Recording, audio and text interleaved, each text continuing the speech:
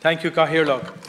I'm very pleased to have the opportunity to appear before Shannon today to contribute to the debate on Budget 2023, which the Minister for Finance and the Minister for Public Expenditure and Reform presented to the Oireachtas this afternoon.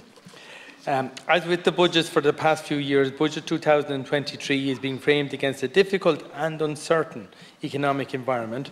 While we had all hoped that this year we would see us building on the recovery from the COVID-19 pandemic, Russia's invasion of Ukraine has changed the domestic and the international landscape. The war, which first and foremost has had a devastating humanitarian cost, has also created substantial economic costs and elevated uncertainty. This presents a significant challenge as we set out for Budget 2023.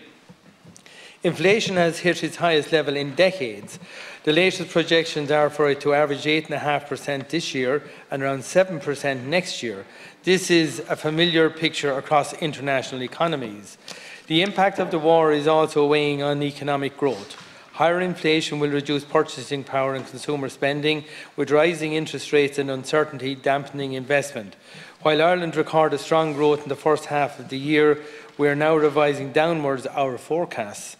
Modified domestic demand, the preferred measure of domestic activity, is projected at 1.25% next year. This is having a very real effect on our day-to-day lives. It is directly impacting businesses and households' incomes and living standard. It is for this reason the Government has today presented a cost of living budget focused on helping our citizens in meeting these challenges and putting money back into their pockets. Despite the difficulty and deeply uncertain economic environment, we should recall the resilience of our economy and society in responding to crises, not least the COVID-19 pandemic. Government employed the full range of fiscal resources that we had carefully built up over many years to successfully protect households and businesses, insulating our economy from long-term damage while supporting our healthcare and frontline workers. This approach helped to deliver a remarkable labour market recovery, with employment in the second quarter of this year reaching 2.5 million people, the highest level on record, and as of August the unemployment rate has fallen to 4.3%. In tandem with this, the public finances have bounced back strongly. This reflects the responsible approach we have taken in managing our response to recent economic shocks. The Government must find the correct balance which does not jeopardise fiscal sustainability. While the recovery in the public finances is broadly based, we must recognise a portion of this surge in tax revenue is due to windfall corporation tax receipts. The Department of Finance and many other commentators have warned about the risks this could present, particularly if the situation were to change suddenly and significantly in the future. In light of this vulnerability, the National Reserve Fund will be replenished with some of these revenues, with €2 billion directed into the fund this year and a further €4 billion transferred there next year. It is also important to remember that in the pandemic, Government had already responded quickly and decisively to support households and businesses with rising cost of living pressures, particularly the most vulnerable.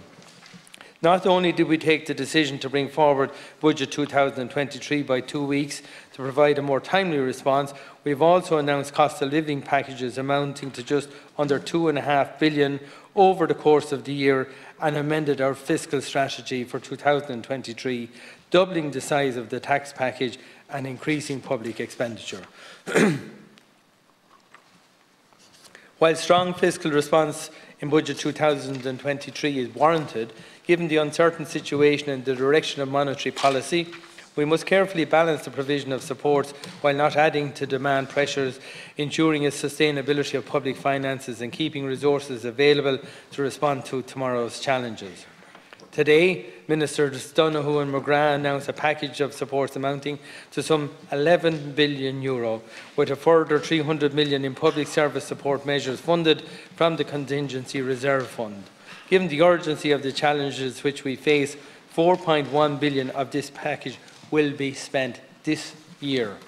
In terms of taxation, the current excise reduction of 21% per litre in respect of petrol, 16 cents per litre in respect of diesel and 5.4% in respect of marked gas oil is being extended until the 28th of February 2023.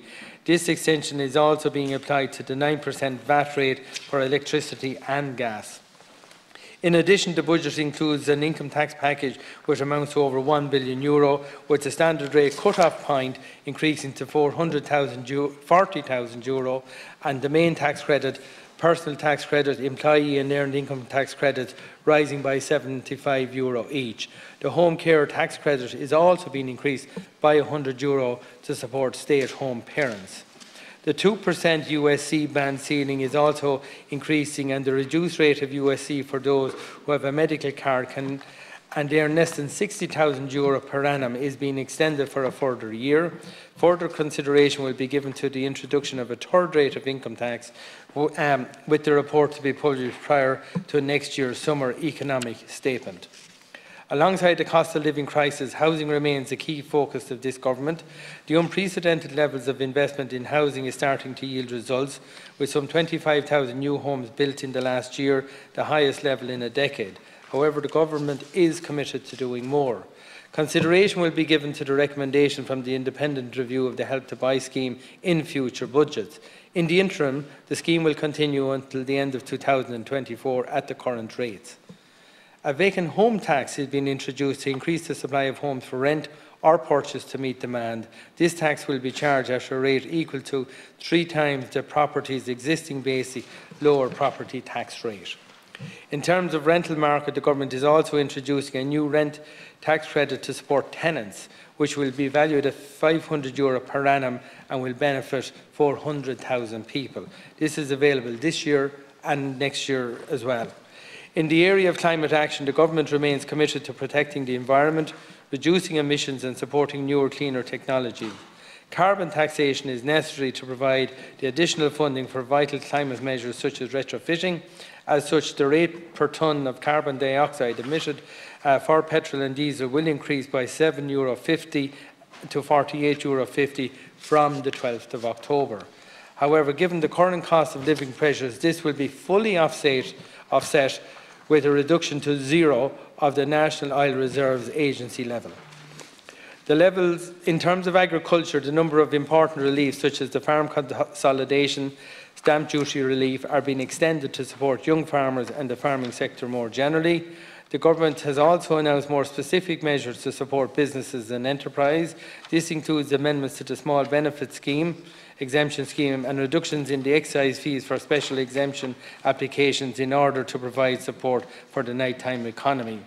More broadly, the government is introducing a temporary business energy support scheme to assist firms with the rising cost of energy during the winter months. This scheme will provide eligible businesses with up to 40% of the increased cost in their energy bills. In terms of revenue-raising measures, it is not appropriate for energy companies to earn excessive profits from the current volatile conditions. The EU is undertaking work to capture the windfall energy gains of these firms. Ireland aims to participate in the EU-wide response, though if this is not feasible, the government will propose its own measures. To support public health objectives, excise duty on a pack of 20 cigarettes is being increased by 50 cents, with a pro-rata increase on other tobacco products. Also, a zero VAT rate will be applied to defibrillators from the 1st of January 2023, along with a number of other VAT changes.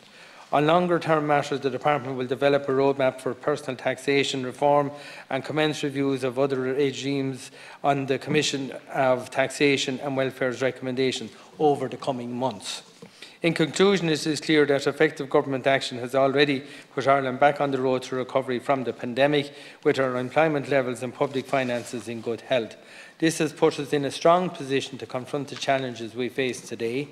Our decisive response to date has helped to mitigate the impacts of inflationary pressures on vulnerable households and businesses. Today's cost of living budget continues to provide a much needed level of support over the final months of this year and into next year. Given the elevated uncertainty we are facing, we will continue to manage the public finances effectively in order to have the resources available to best respond to future challenges and to support people into the future. Thank you.